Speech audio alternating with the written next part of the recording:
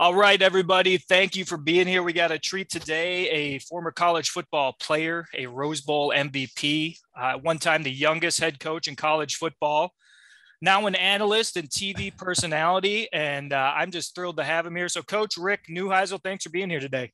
Mark, it's a thrill to be with you. As you say, I was once the youngest head coach in college football, and I'm looking at the two of us juxtaposed on this Zoom call. I'm saying I don't look so young anymore. Coach, you look great. But it's like head coaching years are like dog years. You just multiply by 7. That's how old I am. Yeah, they have to be, right? It's one of those things where you take the before and after picture and it's two different people coming out. Without question. Without question. All right. Well, speaking of those younger years, you were a star player at McClintock High School, Tempe area, I think male athlete of the year. But you choose to walk on at UCLA, who was at that time a nationally powerful football program. What I want to know is what's motivating you to walk on at a program like that rather than go somewhere else, maybe play right away or whatever it might be? So I was recruited by a number of Ivy League schools. I was recruited by the academies. I actually took a trip to both Princeton and Navy and considered those places, and some what we now call FCS programs. Northern Arizona was interested. Weber State was interested. But like all kids, I had a dream of playing in the quote unquote big time, right? And a friend of my dad's said, "Hey, why don't you and I jump over to Los Angeles and watch UCLA play?" We'd been watching all the statistics on Sunday morning to see whose quarterbacks were faring well, whose weren't faring so well. And there was a day in 1978 that UCLA went up and played Oregon State and went 0 for 10 in passing.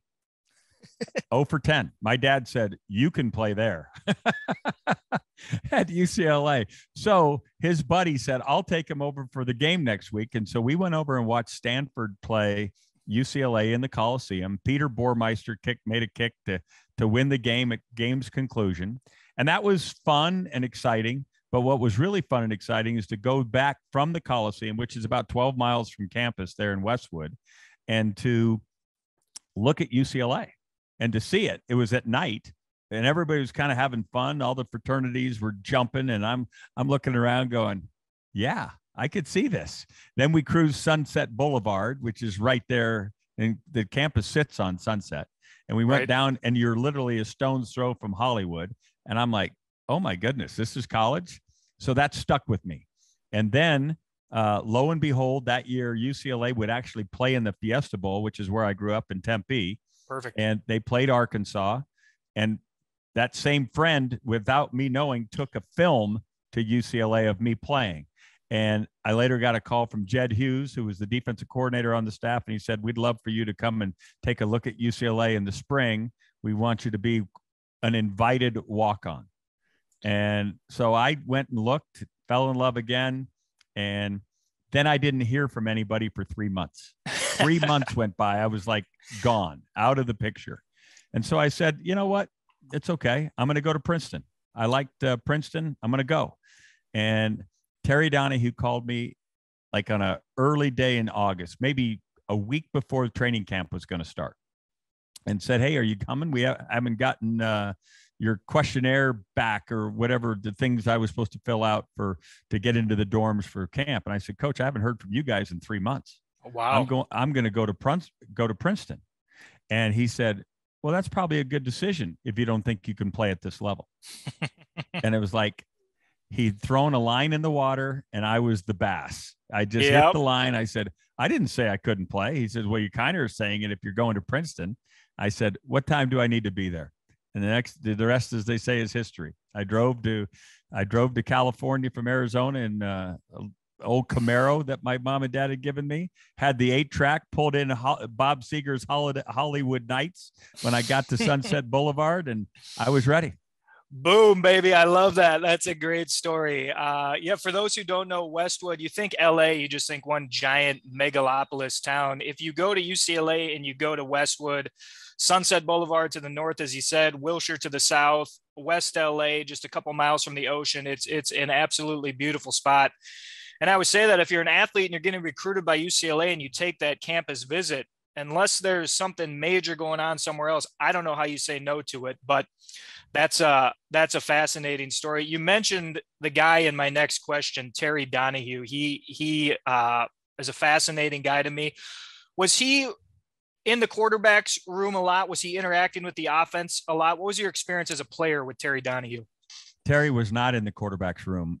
Terry was an old nose guard by trade, but really was into offensive line play. He would always go and sit down as to how are we going to run the ball. His question every week to the offensive staff is how are we going to run the ball, and the second question is how are we going to get the ball out to the green grass. He was a Pepper Rogers guy, so Pepper Rogers was his mentor, and he worked for Pepper at Kansas, and then followed Pepper to UCLA, and as it all turned out, he ends up getting the head job.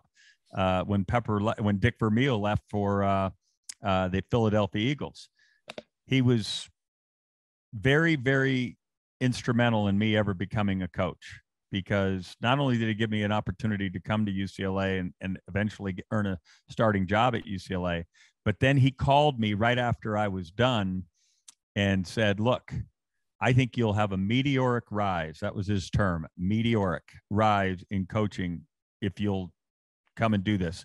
And in 1987, when Troy Aikman transferred from Oklahoma to UCLA, I was the guy he wanted to teach Troy the UCLA offense. And so that's how I got into the coaching racket. So I owe a lot to Terry. I miss him. Yeah, he is very much missed. I have the video they played of him at the Rose Bowl at the LSU game last year, and it gives me goosebumps every time I watch it. It's this beautiful little tribute with his family at the end. He was a special guy. The last time UCLA was really rolling as a football program. I love to get the stories about him because from afar, obviously I didn't play for him. He retired before my time even, but he's a guy that I admire in the history of the sport. So I'm going to have another question for you about him later. For those who may not know, things went pretty well for Rick at UCLA. His senior season, he ends up beating out Steve Bono for the starting job. Steve Bono only went on to play about 15 years in the NFL. So that's right. Big win for Rick there. But the season does not get off to a great start. The Bruins start 0-2-1, and Rick is 3-1. 3-1. Pardon me. 3-1. Yes. So you were benched at some point there. I've heard you tell this story. What did Terry Donahue say to you when he said, we got to try something else here? He walks me out onto the practice field. Now, no one else is on the practice field. It's just he and I. And we sit in the stands there. There's this little couple bleachers there to watch practice. Spalding Field is the name of the place. And he says, Rick, one of two things happens when the team isn't going well. And as I said, we're 0-3-1. He says, either the head coach goes or the quarterback goes. And just so you understand, I'm not going. A perfect line. It's like saying, all of you who are playing tomorrow, take a step forward. Not so fast, Rick. Not so fast, Rick. Right. Right. And it was a gut punch. Yeah. Because it was my fifth year. I had climbed the ladder, literally and figuratively. Was fifth string, fourth string, third string, second string, first string. Right. And now I'm being told you're going back to second string. And in truth, I was actually going back to third string because as a fifth year senior, you're not going to waste a lot of repetitions on a guy that's not going to be in the program next year. Right. So I was going to be maybe the backup that would come in an emergency. But if it was a game that was in hand, then you were going to get more experience to somebody who was going to be around. So I was basically looking at the abyss in the mirror in terms of the end. And now you have to ask yourself questions like, was this worth it? Because there's no time to transfer and go anywhere else. Your eligibility is up. Right. And I would love to tell you that I handled it with a great maturity and that I was, just all about the team, but I was mad because I felt like the offense was doing some good things. I threw 3 touchdown passes against Arizona State and threw for over 300 yards in that game. I mean, what are we doing here? And, but it was just ego. It was just your personality because you fought so hard to get this chance. And now to make the call and tell family and friends, hey, I'm not playing. That's just part of the deal. But as fate would have it, the fifth game, we play Stanford, and Steve Bono gets hurt in the first quarter of the game. And I got to go in again. I hadn't had a rep of practice. I'm standing over there on the sideline going, I got to get myself going here. And I got a second chance. It's like the governor, sending the reprieve. Yeah. Midnight's not coming yet, Rick. We're going to give you another chance. Well, it's a beautiful thing. It's a beautiful story, and it all ended extremely well in college football legend and lore. UCLA, against all odds, would battle back that season. They would finish. Remember, we said they started 0-3-1. They finished 6-4-1, 6-1-1 in the conference. They beat Washington. They beat USC. And guess who gets the Rose Bowl bid? UCLA. Washington loses to Washington State the last weekend. The Bruins are back in the Rose Bowl. So, what's it like January 2nd? I believe January 1st was a Sunday that year. January 2nd, you trot out onto the Rose Bowl grass. It's the Rose Bowl game. What's that like as a player heading out into the field for that game? Well, a couple things. First of all, we're down 10-6 at halftime against the Trojans. And we know we need Washington State to win for us to have a chance. And the word comes in, Washington State's beating them. And we're all looking at each other. Okay, man, we're going out there and playing. We went right down the field on the opening drive. I threw a touchdown pass to Carl Durrell, now the head coach at Colorado. Yes. And Jack Del Rio hit me in the stomach right as I was throwing it. And he has some choice words for me in the bottom of the pile, right? Sure. Take that. You can imagine the noun used there. All right. All I said is I repeated the same noun, but I said touchdown before it. Boom. Yeah. So we get to go to the Rose Bowl. We'd all been the year before. We'd played Michigan in 1982 and were treated like kings. So we knew the pomp and circumstance that associated playing in the Granddaddy. We were heavy underdogs. Illinois came in undefeated. I think they were the first team to go 9-0 in the Big Ten. Yeah, that's right. And beat every team in the conference. Yeah, they beat every team in the conference. So Jack Trudeau and company are coming out to play us. And then we got word that they got invited to Hugh Hefner's Playboy Mansion. Oh. Hugh Hefner was an Illinois grad and invited his alma mater to. Well, we live a mile and a half from the Playboy Mansion. Right. Playboy Mansion's on Sunset, just off Charing Cross Road. Not that I ever saw a map or anything, but the point is, they're getting invited and we're not, and so that met us, and we came running out of that tunnel, feeling no pain, which was the other portion of the story. Two things: I had food poisoning the night before the game. I've heard this. There were 9 of us that ate some bad steak. Oof. And woke up with terrible food poisoning, which, you're throwing up on the hour every hour. And it was violent. It was no fun at all. And I'm sitting there going, not on the day of the Rose Bowl, not on this day. Are you kidding me? Right. And I went to our team doctor and I said, look, do you have anything for a stomach? He goes, and I'm whispering because there's no way I'm letting anybody know because I'm not playing. Right. And he said, you too, which now alerted me that I was one of several.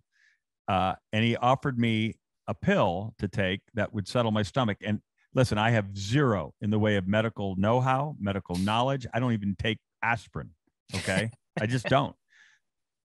I said, will it make me drowsy? I don't know where the question came from. I don't know why I asked, but I asked. Right. He said, possibly. 7 of those 9 kids slept in the locker room that day. Oh, wow. Never made it out on the field. They were gone. They were out. What a great question that you had the instinct to ask there. Saved your day. And I was feeling terrible. I think it was Ohio State and Pitt were playing in the Fiesta Bowl, which was the game before ours. Right. And it was going long. So we were told it was going to be longer than normal back in the locker room segment. And I remember kind of feeling lousy about the pregame warm-up. And I'm laying there feeling kind of and I'm just having this choice conversation with the Almighty saying, why today? Give me a break. Give me a chance. All this. And I come out of the locker room and we run onto the field. And for everybody who watches it on January 1st, and in this case, January 2nd, you remember all the visions, right? The mountains in the backdrop. It's college football in a nutshell. Yes. But there's a rose is painted on the 50-yard line. Yes. This giant rose. And it's the grail. It's the holy grail of college football. And I remember running out there, and I didn't notice it when we were in the pregame warmup. My back was to the 50 because we go on opposite ends and stuff. And I'm seeing that, and I'm promise you, Mark, it's like my feet never touched the ground. It was a magic carpet ride, and I never felt sick a moment. That adrenaline, I had no problems. Completed my first pass, said let's go, and it was I never felt sick again. It was the instant drug necessary to calm whatever ailed me. Yeah, I love that. I love hearing that about the Rose Bowl. It is college football in a nutshell. That was well said. So that game for everybody, Rick's not getting into just how well he played. He threw for nearly 300 yards and 4 touchdowns, and UCLA clobbered Illinois 45-9. It wasn't even close. Illinois was a top 4 team, 10-1 on the year with a real shot at the national title, and UCLA just blew them out of the stadium. So you mentioned one thing, you had the Playboy Mansion motivation. I get that. Boy, do I get that. But 2, what happened out there? Why were you guys able to just smoke them like that? Does anything stand out? I think Terry Donahue, and he would go on to win 8 straight bowl games, 8 straight. I think he had the perfect formula for making sure the bowl was a reward, but also that the ultimate reward was winning the bowl game. And so we had fun, and it's hard to have fun when you're in your own hometown, right? Because we were basically, right down the road from the Rose Bowl. But the things that they set up for us and the fun that we had, we all felt like this was really cool reward for a season, for the season that we had and so forth. That was one. And then the attention to detail with respect to game planning. Homer Smith was our offensive coordinator, and Homer just worked his tail off to give us the best possible plan. We knew some things about Illinois. I was given the keys to the car so I could make changes. There's a touchdown pass at the end of the first half where they've got a freshman corner out there playing, and I can see Craig Swope, their safety, creeping down, and I knew here comes the strong safety blitz. So I had the chance to change the play, change the protection, keep Paul Bergman, my tight end, in, and signal out to Michael Young, who'd played 10 years in the league, hey, you're going to run a post against that little freshman corner, and we got them all blocked up, and it's a 53-yard touchdown. Just brilliant coaching job, and it was the right plan for the right day, and it all worked out. Yeah, it sure did. Football 101 right there. That's a great story. You mentioned this a few minutes ago. The college playing career is over, but you're immediately back as a coach at UCLA. You're coaching quarterbacks, you're coaching wide receivers. As you said, you started out with Troy Aikman. Now, for people, go on YouTube. You can watch that Rose Bowl game. You can watch Coach Neuheisel play. He had a pretty sweet drop back and throwing motion, very smooth, through a nice ball. Coach, did you just impart that to Troy Aikman? In other words, are you to credit for what Troy Aikman went on to do? No, as a matter of fact, first time I ever saw Troy, and we were out on the practice field and whipping it around, I called my mom and dad that night. I said, what the hell's the matter with the two of you? Why couldn't I look like him? I mean, you talk about the perfect quarterback physical specimen. Yeah. I mean, just absolutely had everything you're looking for. But what makes Troy Aikman so special, and why he's still so successful today, even though his playing days are over, is he wanted to work on things that he wasn't good at. Ooh, nice. Most people want to continue to do the things that they're really talented in doing, and so it's impressive, right? It impresses everybody, and they get the accolades that come with that. Troy wanted to work on things that were his weaknesses. When it got announced that I was going to be I was the volunteer coach. Literally what we would do on practice, I would grab all the injured players that could move around but couldn't be in contact. I'd get kickers, and we would go play football over on another field while the rest of the team's practicing. And we would basically play 7-on-7, just all with him as the all-time quarterback. And I would make him play real coverages and run real UCLA pass concepts so that he would realize how these things work against the different coverages. But we kept standings. So every one of those kids that played over there was like, it was like playing your backyard football. It was a blast. Practice would be over and our guys would have to come up for the team meeting, and then we'd want to go back over and finish the game. And it taught me two things. Number one, you can't make practice mundane. You got to make it fun. That was true. And how fun football is, the more you make it that way, the more you'll get what you're looking for in terms of the productivity. So it kind of tweaked my coaching style when I got my own team. I love that philosophy of coaching and that idea about football and making it fun and keeping it competitive at the same time. I love that. It's going to lead into some of these questions I have as we move into your coaching career. You said earlier, Terry Donahue was the guy who said meteoric rise was his term. He brought you back into court coaching.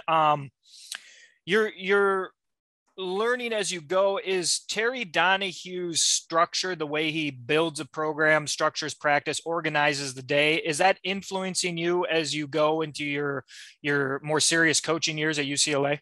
Oh yeah, absolutely. I mean, we all, kind of copy what we've learned and know to be successful. As I said, we were in an era where we were winning 8 straight bowl games. That run 82, 83, 84, 85, that was 4 straight wins in New Year's Day games, 3 Rose Bowls and a Fiesta Bowl. So of course you're going to pattern a lot of what you do after that. And I also thought Terry was brilliant in how he put together staffs.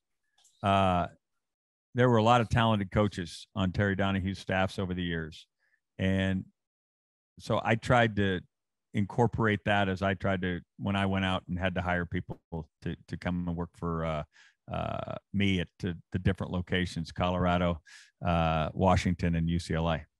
Yeah, I'm always fascinated by that. It's kind of, I didn't ask the best question in saying, did he influence you? Of course he did. You answered it much better than I asked it in terms of how he influenced you. I'm always fascinated by the way things are structured. What was really fun, Mark, was when I got the job at UCLA, Terry and I took our relationship to another chapter, maybe the best chapter, if I look back on it, because now he is opening up about the challenges that he faced at UCLA from an administration standpoint. Yes. From admissions, trying to get guys in school so that you can play against the same people that others are recruiting and so forth. There were no layers. There were no layers to the relationship anymore, because player coach is a guarded one. You like it to be open, but you don't tell them everything, right? As a player, everything. Right. And coach, assistant coach, head coach is a different one. But when I was now in a seat that he had occupied so beautifully, then it was really a fun chapter of, we were not in that, hey coach, now it was, we were friends. And I enjoyed that, more than he probably ever knew. Now, and we lost Terry a year ago on July 4th, but I hope the last time I got to sit and talk with him was going to be lunch. The lunch turned into like 3.5 hours. I think he knew then how important he was to me. And I know a bunch of my teammates all got those kind of opportunities as well. And they all felt really good about having had that opportunity.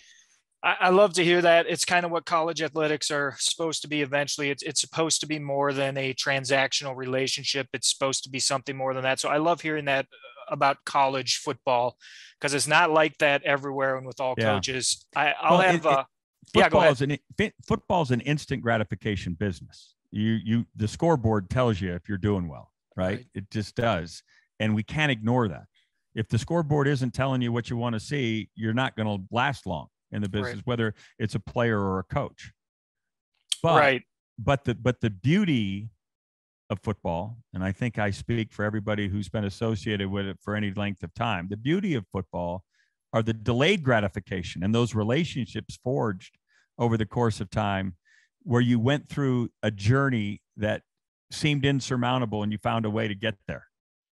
That's the beauty of it. And coach and player don't often realize that until 20, 30 years down the road. Yeah. Yeah. When you were saying that, I was thinking about Bear Bryant being buried with his Junction Boys ring. There you go. Which that team went 1-9 and Bear won 6 national titles. So gives you an idea about delayed gratification and appreciation. Yeah. The relationships forged are the glue. And that's why no one leaves the game voluntarily. Yeah. Yeah.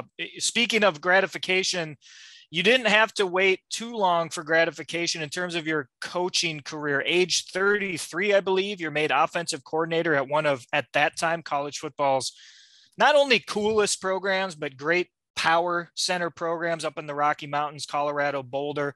Within a year, you're taking over for Bill McCartney, who was just at that time one of the titans of the sport. He built Colorado into something big, menacing, mean, stylish. It was a big brand. When you get that job at Colorado, age 34, and you're looking out into the future, what are you thinking about yourself in Colorado and what's going to go on in Boulder? Well, first of all, I loved Coach Mack. We had a saying about him that he was not always right, but he was never uncertain. Mac was a one of a kind. And I think he saw me as a guy that he thought was going to have a chance down the road to maybe ascend to the level that he was at as a head coach. I don't think he realized he was going to walk away from the job 1 year into my time, because he made me sign a 3-year contract.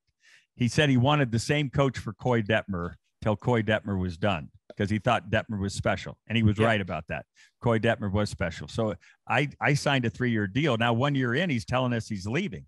The day he told us he was leaving, we were playing Iowa State to win our 10th game and then get to a bowl game.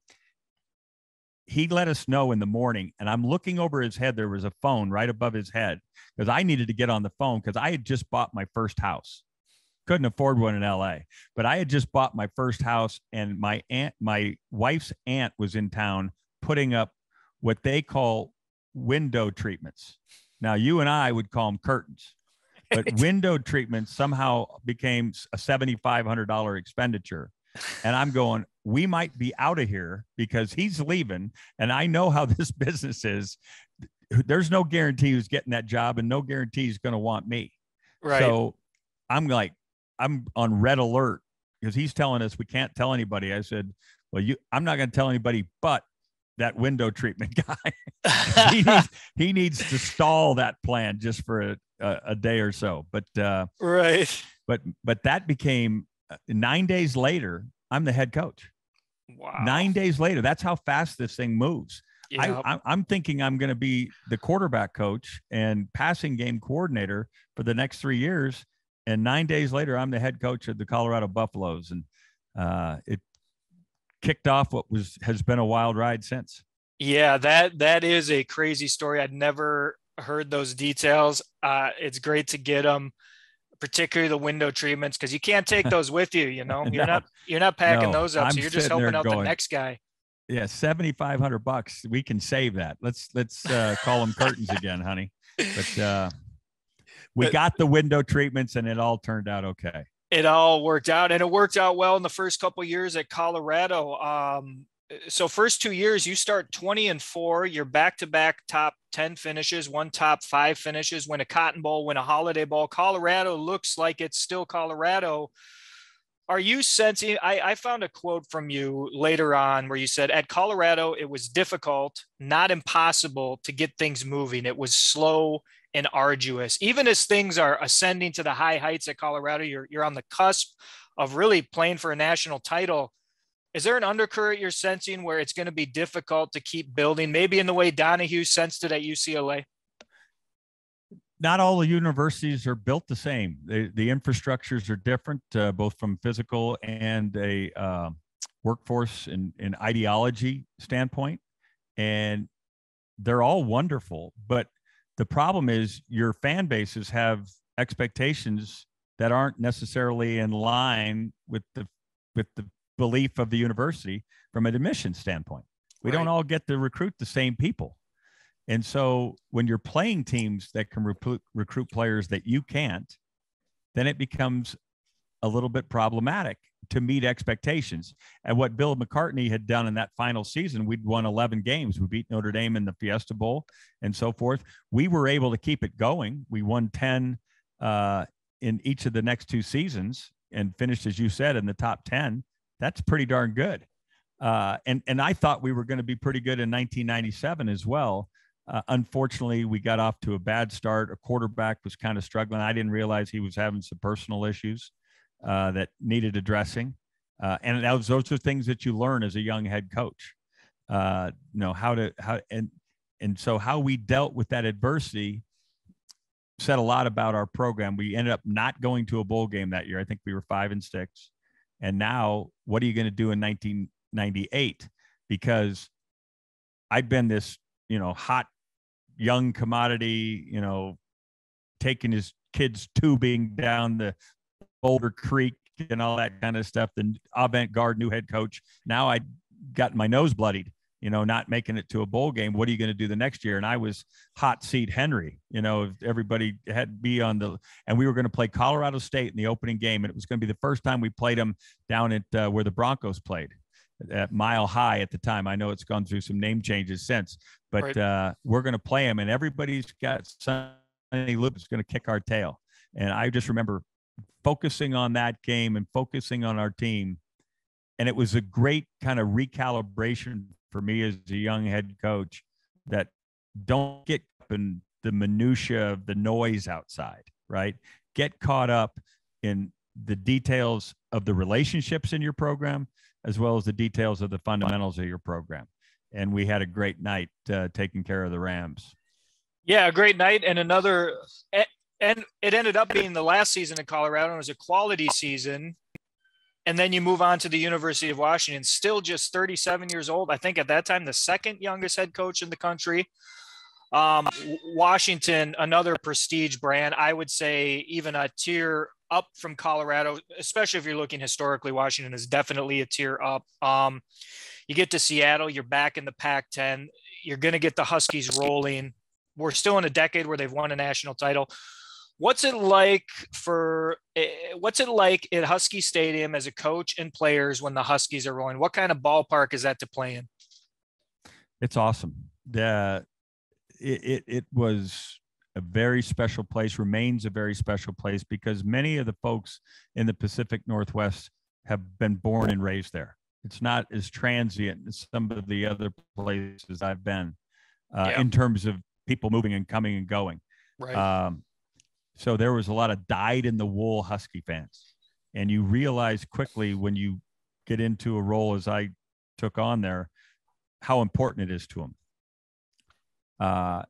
We got off to a good start. In year one, we actually had a chance to play for a Rose Bowl because we knocked off Stanford, who was the first place team, in front of a packed Husky crowd. And when the Husky fan base is full and they're at Husky Stadium, there's no home field advantage like it.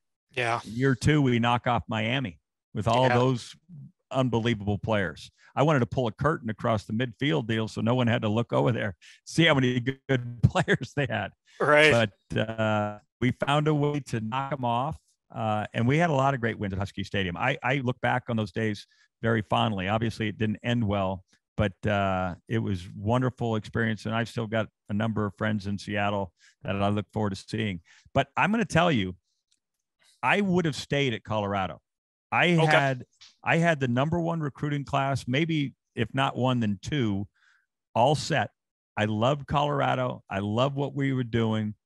But as things change in relationships, we talked about that. Yep. The guy who hired me, Bill Marolt, had left. He'd gone off to be the U.S. ski team president. The chancellor who hired me, Judith Albino, had left. And the president that had hired me had left, or the chancellor, Rod Park, and the president, Judith Albino. All the people who hired me to create this team were gone. Right. So new personalities, no bad people, but new personalities, they don't fit the same. And as soon as we had that little hiccup in 97, everybody was like jumping ship. I'm like, this is not as stable as it once was. I turned down the UCLA job after year one. Oh, wow. They came after me when Terry retired in 95. And I said, I'm where I'm supposed to be. These guys gave me this chance. I'm going to stay. And all of a sudden everybody left. So you just get, it's important. That's why you look at Oklahoma with Bob Stoops. There he was, Joe Castiglione. I think David Bourne was the president for 17 years in a row. Yes. Those three guys. So if you get a leadership tryst, you know, this bond of people who see the world the same way. Yes. That's where you want to be. But I went to Dick Tharp, the AD at Colorado, and told him about this very attractive offer from Washington. And I said, look, and he goes, how long do I have? And I thought he was asking to kind of create a counter offer and try to keep the thing going. Right. I said, as long as you need. And he goes, no, before you announce it. Oh. And I said, okay, that's kind of an indicator. He's kind of looking forward to this too, which is all well and fine. Right. But that's what people don't understand when they think there's, hey, you're being unfaithful, your team or something like that. It gets complicated. As I've said many times, Mark, football isn't complicated. It's intricate and it's wildly strategic. People are complicated. Yes. And that's why we have all these stories that we get to follow in the world of football, whether it be at any level. Yeah, that's brilliant insight. I'm going to have a question about that when we circle back to UCLA in the CE, the Common Era. It's a fantastic point about the administration. I talk to people about that all the time when they're wondering in certain places why certain things are happening or not working. You need everybody to have a plan. It needs to be the same plan, and they need to all be pushing. They need the shoulder on the same wheel, pushing the same direction to really get the big results, which is really what the top college football coaches do. Your Nick Sabans of the world, your Dabos, is they bring everybody together and say, this is the wheel. We're pushing this direction. Everybody, let's go do what you can. That's when it really breaks big, when it really works out, as long as the other intangibles are there. You look at Dan Radakovich, who was the Clemson AD during Dabo's run. He was the wind beneath his wings. You look at Chris Delcani, who's now the athletic director at Texas. When he was at TCU, it was Delcani and Gary Patterson that got TCU onto a level that people didn't believe possible 15 years prior. That's what builds these things. Joe Castiglione at Oklahoma. That's a wonderful guy in charge of a wonderful program.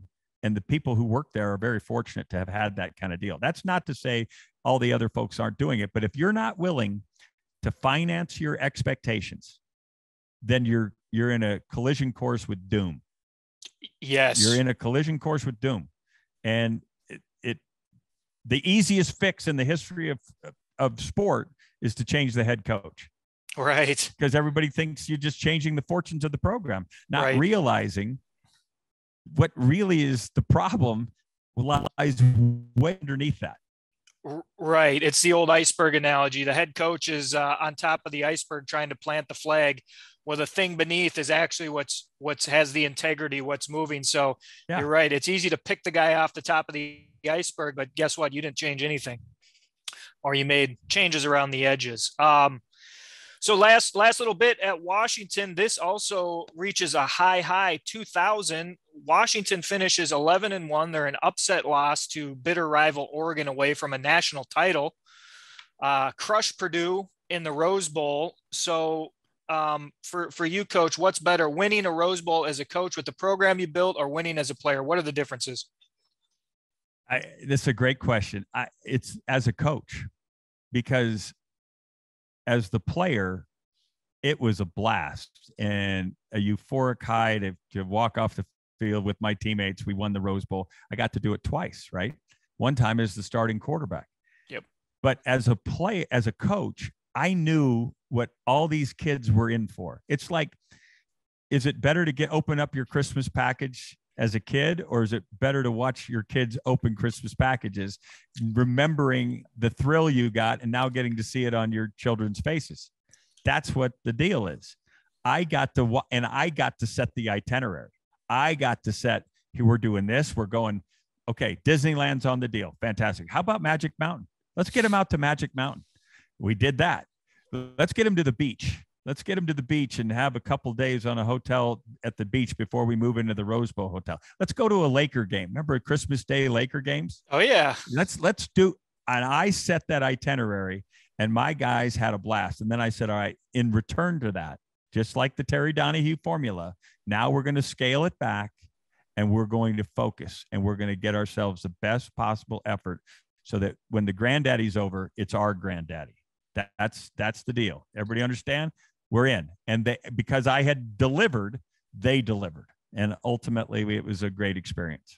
I love that. That is a great way to look at that. I love that concept of the fun and the football, never forgetting that everything you did is not going to mean as much if you don't win the big game. So even with all the fun, remember, we want to do this. We want to do this for all the work we've put in for our teammates, etc. It's a great way to think about it. I would have played for you, Coach. You sound like a great. Well, great guy listen, it's to each his own, right? Jimmy Harbaugh takes his team out to play the Orange Bowl when he gets the Michigan job, and they're playing Jimbo Fisher's Florida State team, and all of a sudden they won't go jet skiing.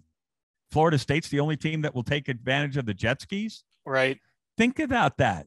Yeah. I mean, do you really have that many mature guys on the Michigan team that are saying, well, we don't want to have fun. We're here only to play a game. You can do both if you put it together. And by the way, go look at the score. Florida State won that game. Yeah. No, it's a great point. It's a great point. So we're talking about Washington, the Pac-10, the Pac-12. Let's just talk about that league for a minute. I talked to a lot of people about the Pac-10, Pac-12, Pac-8, Pac-5, AAWU, PCC. I wrote a big piece about the breakup of the PCC and the formation of the AAWU, which became the league we know today. It's a fascinating league. It's a strange league. There's a weird dynamic between urban and rural schools. One thing I tell people is the Pac-12, particularly of recent vintage, wants to be an Ivy League conference and a major football power at the same time, but they don't want to swim in the water that major football schools swim in. You talk about the commissioner, Larry Scott, coming over from tennis, leading with Olympic sports, etc. Be careful of what you wish for, right? Careful what you wish for. Exactly. In your eyes, Coach, when you're looking at the Pac-12, where have they gone wrong of late? It's gone more wrong than I ever imagined it could, to be frank with you. I think you've hit the nail on the head. They were trying to serve two masters. They had this ideology of being an Ivy League type of brand. They're almost every school in the league is part of the American Association of Universities. They hold that in high esteem. They'd be looking down their nose at it, taking on a school that had a state to it, right? Only the UCs could be part of the thing. Fresno State, San Diego State need not apply. Right. They don't belong, right? So there was a certain bourgeois feeling about where we sat in this whole thing. But what they were holding on to was the Rose Bowl. The Rose Bowl was their treasure chest, right? They knew that the Rose Bowl was their way of, keeping themselves as one of the most viable conferences in all of college football. When we went to the college football playoff, the Rose Bowl, while still maintaining its spot as it should on January 1, lost a little bit of luster. Plus the other thing that we did, and these decisions were just ill-fated. And I argued, I get the job to come back to UCLA when it's still the Pac-10. And I'm sitting in a meeting and we're talking about 9 conference games. We're the only Power 5 conference to be playing 9 conference games. I go, do you realize, and this is why we're still the Pac-10, we're guaranteeing ourselves 5 extra losses. Now we go to the Pac-12 and the college football playoff has started. I said, now we're guaranteeing ourselves 6 losses when 4 teams are going to get in. 4 teams. And we know at least one Power 5 conference champion isn't going to get in. It might be multiple because the SEC refused to let it only be conference champs that got in. And they should have. Mike Slive was wise to do so. But we were sitting there knocking ourselves off. It defied logic. And unfortunately, while from a fiscal standpoint, it might have made sense because you don't have to buy another game. from a playing ourselves, the mantra, hey, let's keep it in-house, makes sense. It wasn't understanding what it means to recruit. And we have seen an exodus of people from the Pac-12 footprint leave for schools that are playoff bound over and over again. Najee Harris from Antioch, California. DJ Uyunglele, Los Angeles. CJ Stroud, Rancho Cucamonga. Bryce Young from Pasadena. I mean, they're all playing for these big prizes. And yet they're playing in campuses so far away, we can't go to and watch them. And it's because we did this to ourselves. Yes, did it to themselves. That is exactly what happened. Those names you bring up, you look at them, the list is so much longer than that. It's all Americans, it's Heisman Trophy winners, it's national champions. And the thing about college sports, if you look at recruiting maps and recruiting hot zones, and then you look at what universities and leagues are good, many college kids want to stay close to home. The more quality players you have near your university, the better your college football programs are going to be. That's just how it is with college. It's an age in life. It's a financial issue. It's many things. They want to stay home. So the idea that people are leaving the far west and like the Pacific Islands far west, right, to travel to the southeast of the United States and play college football, that has to be a red alert for your league that you are not getting in front of the right people. You're not playing enough big games. You're not on TV enough, and you're in big trouble. And the Pac-12 was almost NCAA-esque in terms of how long they ignored these problems. Too long. And now they're in real precarious situation with the announcement that UCLA and USC are headed to the Big Ten. I mean, that, as you went through the history of that league, that's almost heresy. I know there was some threats of it in the late 70s when the Arizona schools joined the Pac-8 to become the Pac-10. Right. But it's a tale of believing that nothing bad could ever happen to us, and yet making, or whether it was action or inaction, the decisions end up being poor as to how to go about, making sure the future was bright. 2 teams in 8 years of the college football playoff, we've had 2 teams get a chance to play. Right. Washington got beat by Alabama in the Peach Bowl. Oregon beat Florida State in the Rose Bowl to get to the national championship game, and got beat by Ohio State in year 1. Those were years 1 and 3. Right. 5 years have come and gone without a Pac-12 representative in the college football playoff. And when you're not on TV in those situations, you're forgotten. And unfortunately, we're getting close to being forgotten, period. Forgotten quickly, too. As you spend more time around sports and the culture of athletics, particularly, it's true everywhere. But in athletics, the recency bias is extreme. I mean, you disappear for 1 or 2 or 3 seasons, and you are gone off a lot of people's maps. You get people who join the sport at certain times. I mean, there are a lot of people today who have no idea UCLA used to be a national football power. And if you try to tell them that, they almost don't believe it. They're like, how is that? What century was that? And what planet did that happen Mark, on? if you look at Martin Jarman, who's now the athletic director at UCLA, if you look at his comments about why he went to the Big Ten. Yes. He says, I inherited $100 million debt. Yes. $100 million debt. I mean, you can say that Carl Durrell, Rick Neuheisel, Jimmy Mora can't coach. That was the reason. Or you can say maybe they weren't fiscally sound in how they were going about building this program. And maybe the program wasn't on this kind of financial footing to finance their expectations. And that to me is what's going on.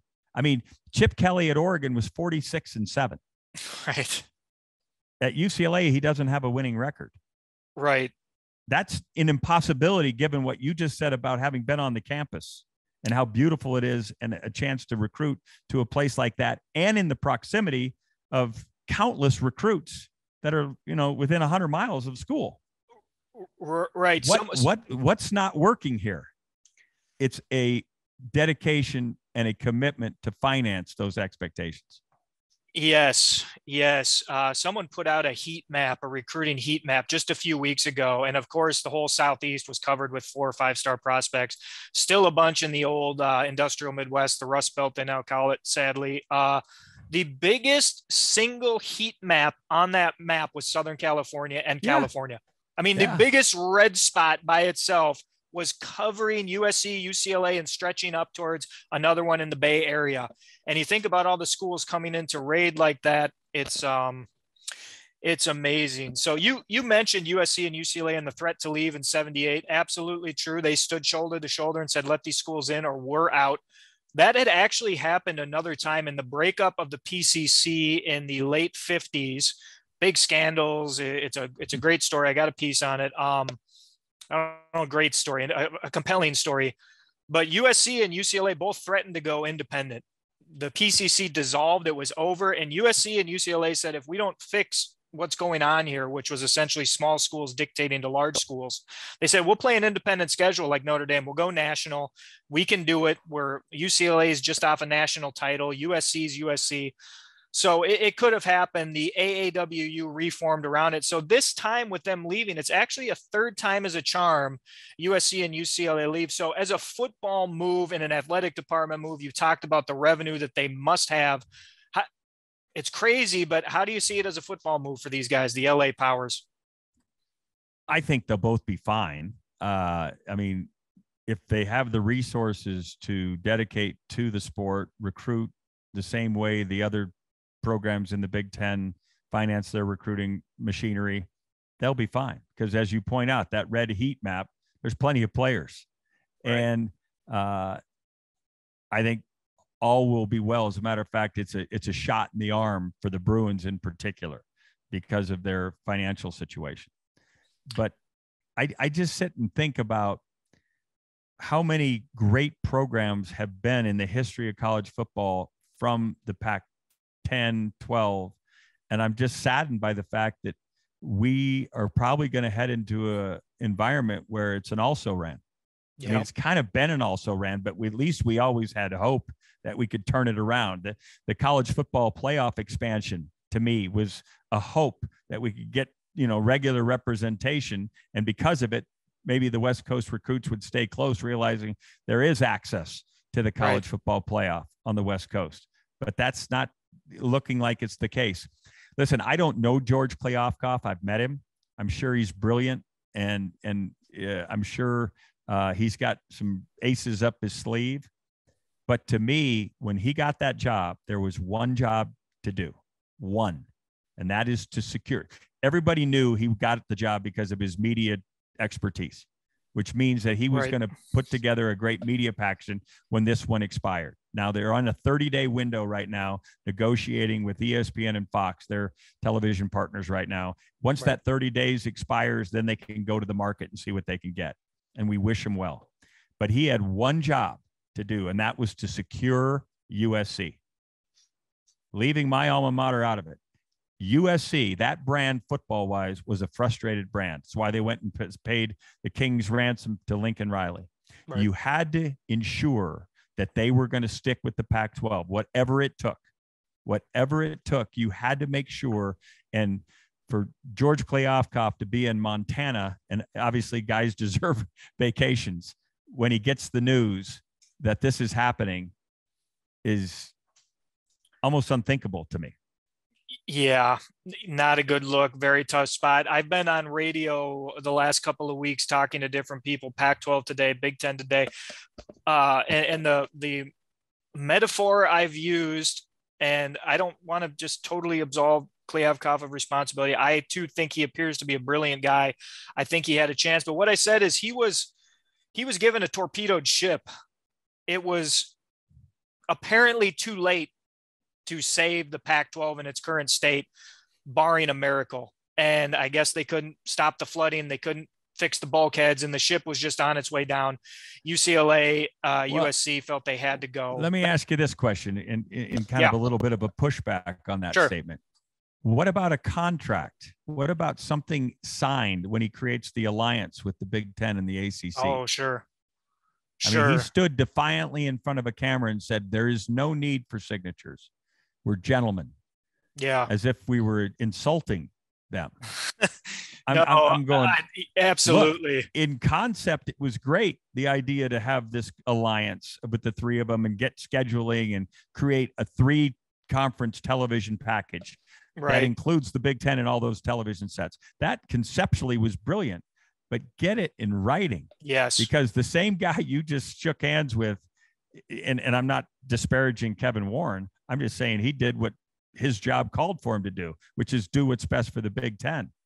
But he just lost the LA market, which means now he's going to have to see if he can keep Stanford, Cal, Oregon, and Washington from going to the Big Ten. They're all members of the Association of American Universities. He's going to have to fight, scratch, and claw to keep Utah, Colorado, Arizona State from going to the Big 12. Right. I mean, he's going to have a lot of dinners with the Oregon State AD and the Washington State AD if he doesn't figure this out. Yeah. And I know he got dealt a bad hand, but you took the job. You needed to figure out how to draw an ace or two. Yeah, you're right. I would push back a little on your pushback, getting a shoving match here. You'll match my pushback? I'll match your pushback, sir. Now, I don't know if I'll match it or not, but what I would say is this, is maybe the reason they didn't get a signature is because no one was willing to sign. Well, then it's not an alliance. Okay, fair. Then don't go out there and call it an alliance. Very fair. You look foolish. Very fair point. We all in the media asked, what is this alliance? Yes, we did. The first game that was announced after the alliance, after they told us scheduling and so forth, was LSU and USC in Las Vegas. Yeah. LSU from the SEC. Non-alliance member. Yeah, it was a mess. I have heard through people I trust that the Big Ten had been vetting teams since the moment the SEC took Oklahoma and Texas and looking to expand. So of course they were. You're right. The alliance, it was almost like a placeholder. And then the alliance apparently if you're George Kliavkoff or whomever the Pac-12 commissioner is, right, which program can you least afford to lose? Starts with SC. Done. He should have bought a house downtown LA or a condo up in the Ritz-Carlton there and just been over in Mike Bohn's office daily. Let's put together a package for you. Let's get this done because you are our flagship program. Football-wise, you're the one who moves this deal. Washington, Oregon, UCLA, they can all have their great pat on the backs and give themselves attaboys, but the one who moves the needle are the Trojans. And you have to have them. It's he should have set up office in Heritage Hall, paid for a Starbucks to be moved in. Look, I'm a UCLA guy, right? And I love the Pac-12, and I coached at Washington. I loved it. Right. And I coached at Colorado, and I loved it. And I love all those schools, and will defend them to the day I die. Right. But SC, who I went to law school there, and I appreciate SC as much as anybody, but playing them, I wanted to whip their tail more than anybody else because they were that good. Right. But they move the needle. They're the chit. You cannot let them leave, and that had to be secured. You might say Kevin Warren doesn't have to sign a paper, but you needed Mike Bohn to sign a paper, or you needed to find a way to exert some pressure to get it done. You can't. And this is unfair to George Kliavkoff because everybody deserves a vacation, but just take it for what it's worth. You can't be in Montana when they're leaving for the Big Ten. All this is extremely fair, and there's a ton of merit to it. When you're talking about USC and giving the plaudits and the credit, I'm reminded of John Adams and facts are stubborn things. It doesn't matter what you think about USC if you're their biggest rival or not. There's certain facts about USC football. They move the needle. They move the needle. It's undeniable. So we've got into many of this stuff.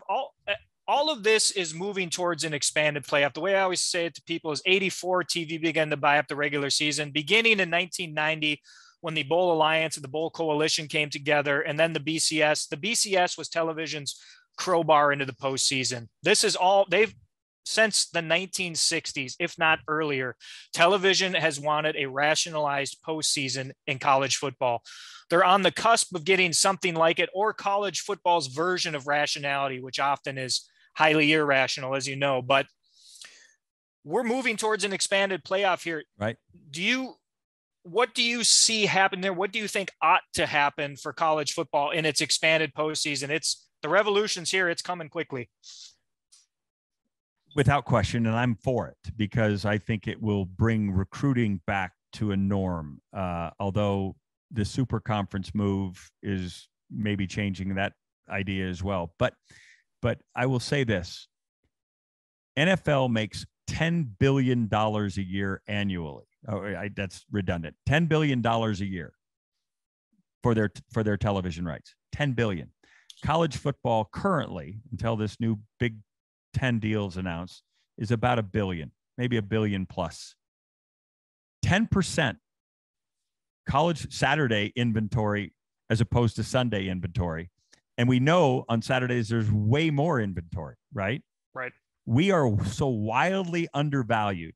Yes. In a world where reality TV is absolute and real-time TV is absolutely the gold bullion because it forces viewers to watch in real time, right? You can't TiVo it and watch it late at night because someone will have told you the score.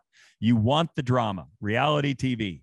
You want to see who wins. You want to see who loses. It's like The Bachelor, but you can't consume it after the fact. You got to know right now. Right. And throw in sports wagering. People love being involved. This is the coup de grace of entertainment for those television people. And they're tired of paying billions for the NFL. They have to because they know the eyeballs are there and they get to promote their week's slate of shows and all that stuff. But they can get the same thing on Saturdays, pennies on the dollar. And that's what they're doing. They're buying it up in chunks. And because the NCAA has nobody responsible for the NCAA, Mark Emmert's lame duck, he's on his way out. They gave up after the Alston case shut him out 9-0, saying there was amateurism.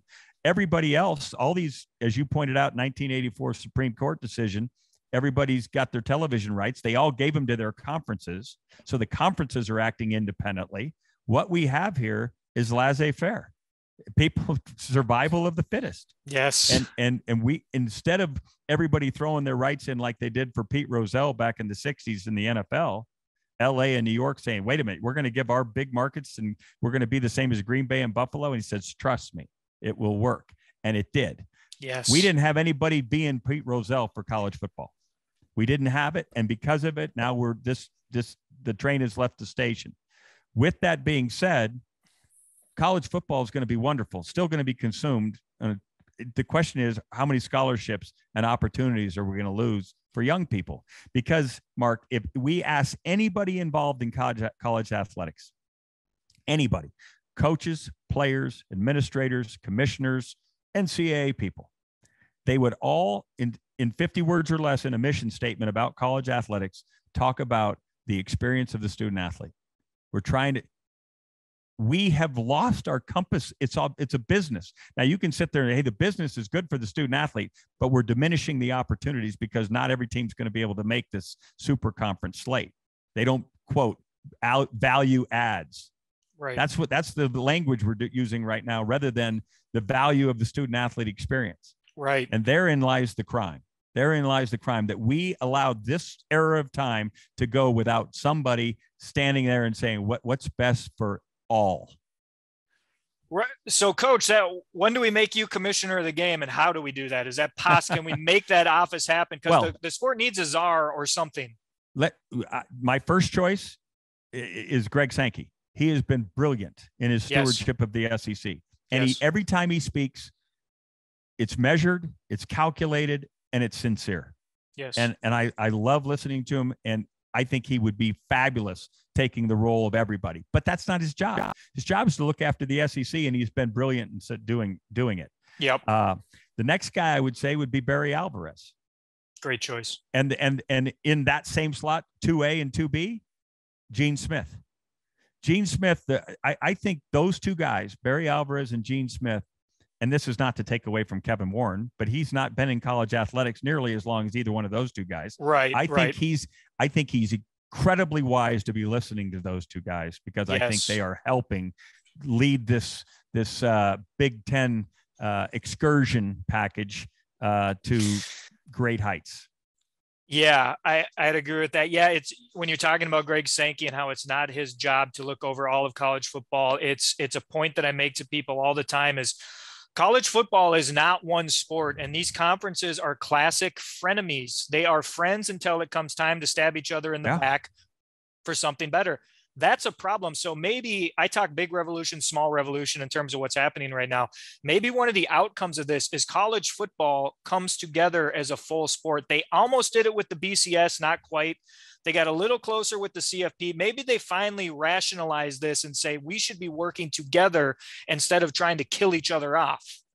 In 2011, I think the fellow's name was Michael Martin, was the chancellor at LSU.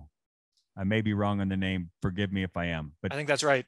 He said, we're not far away from having a ESPN conference and a Fox conference. Yes.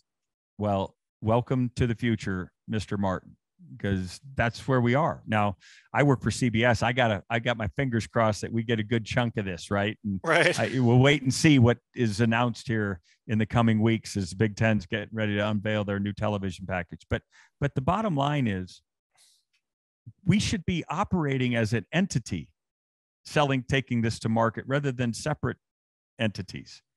Because if we use the NFL model, that's how the Cincinnati Bengals can get to a Super Bowl. That's right. They can't get to a Super Bowl if we do what we're doing.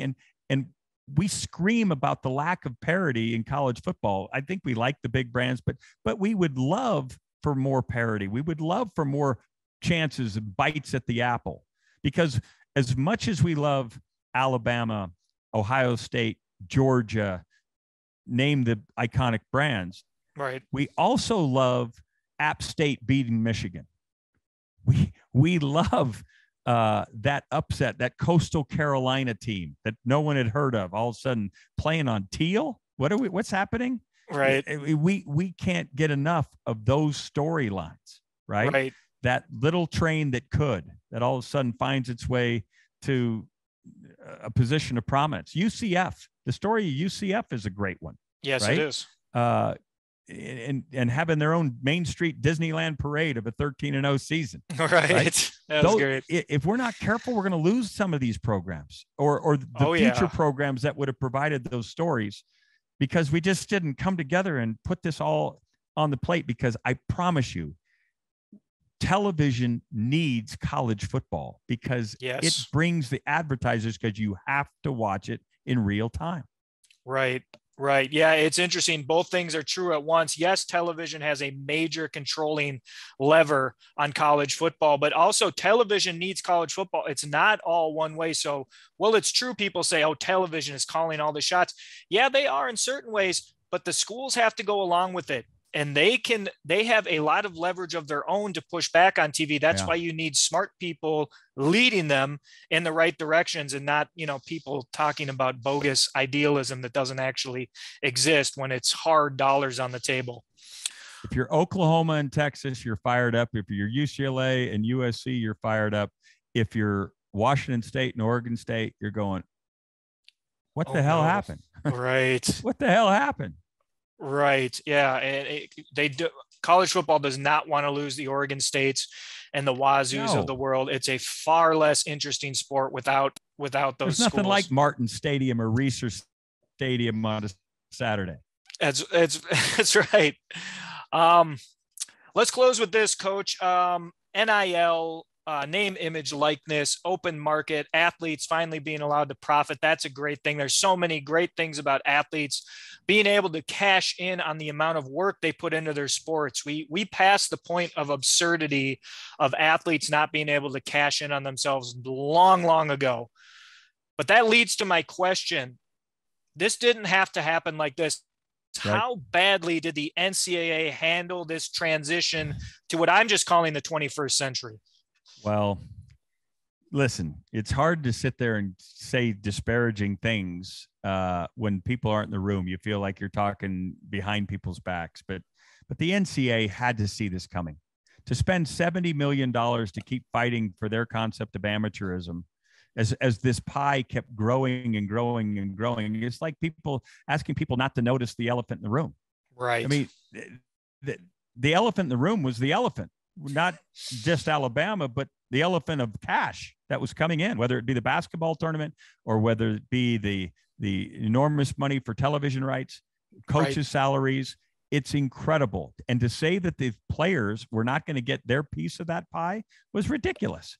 And the Supreme Court said so, 9-0 in the Alston case. Yep. So now all that work on the working committee, which, by the way, Gene Smith was a part of, all that work on the working committee to how to incorporate name, image, and likeness within the framework of the current rules went by way of the whales. They just threw it out. So we have a wild, wild west right now.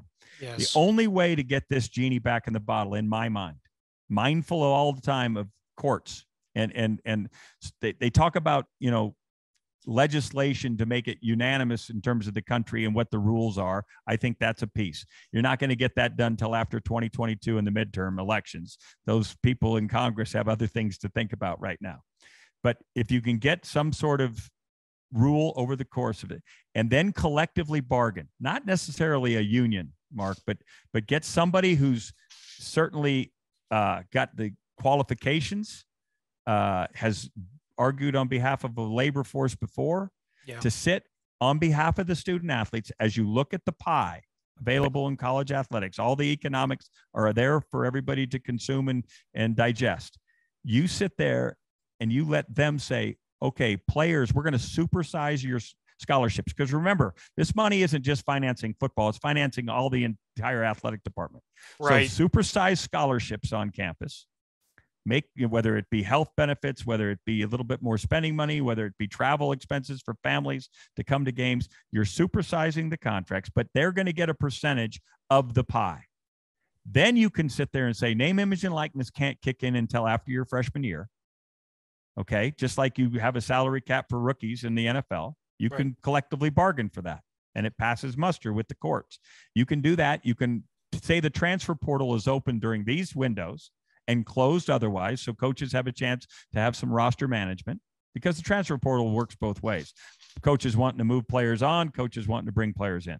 At the end of the day, and then the other piece of this is you have to negotiate that when a kid goes in that transfer portal, his scholarship is paid for while he's in there. Because right now we have guys in the abyss. We have youngsters that are in that portal thinking that, well, I'm going for greener pastures, and there's not a pasture for him to go to. And that means his college education's on stall plan. That can't happen. We got it. Whoever he left is paying for him until he's gone, so that we have some sort of way to finish the job, right? That the NCAA commercial says, for people who are going pro in something other than sport, right? That's the commercial we all watch and say, what a wonderful thing we're in. That's in the mission statement I talked about just a little while ago. We need to make sure. And if we have somebody sitting there, the Supreme Court will say, this all makes sense, and we can get this genie back in the bottle, and kids can have the ultimate college experience. My catchphrase when I was in a room as a head coach, sitting down with a mom and dad trying to get their son to come and be a part of my program, the last thing I would tell them is, look, you have a wonderful family. I want your son to have the best experience, the same experience that I had, and why I am in this business.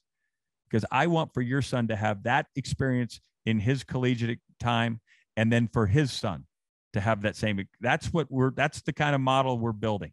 And that's what every school in the country should be doing. We're not professional sport. I don't like us moving that way.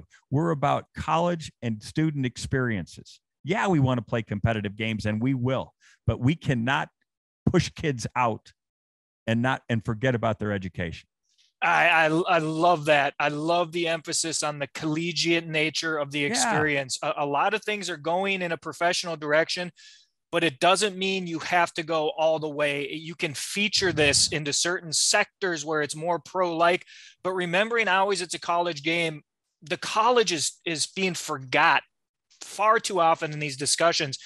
The way certain things are talked about, it's like, so is this football team even attached to the university anymore? Are they just wearing the colors, or what?